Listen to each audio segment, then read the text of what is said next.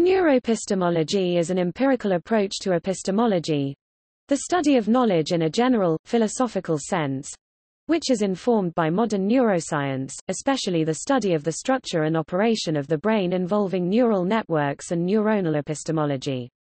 Philosopher Patricia Churchland has written about the topic and, in her book Brain Wise, characterized the problem as, "how meat knows." Georg Northoff, in his Philosophy of the Brain, wrote that it focuses on direct linkage between the brain on one hand and epistemic abilities and inabilities on the other.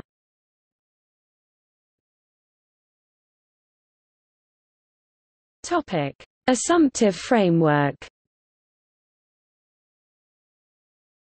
Menahem Mazabo wrote that it is necessary to state the set of assumptions that are seen as fundamental to any neuroepistemological inquiry.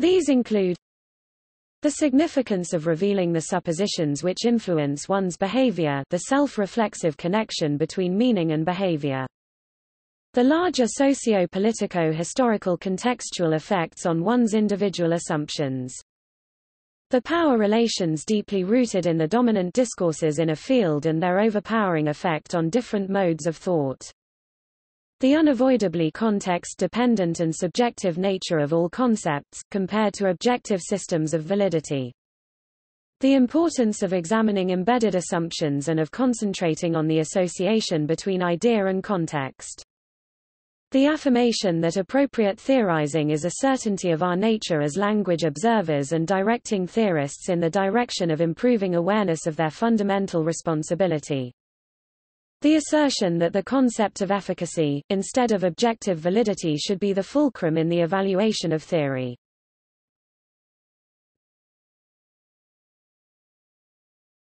Topic: Application.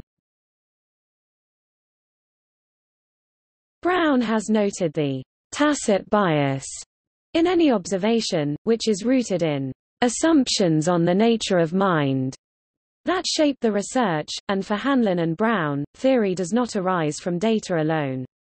Crick has stated that it is impossible to pursue a difficult program of research in neuroscience without some preconceived ideas, seen as inevitable by Churchland.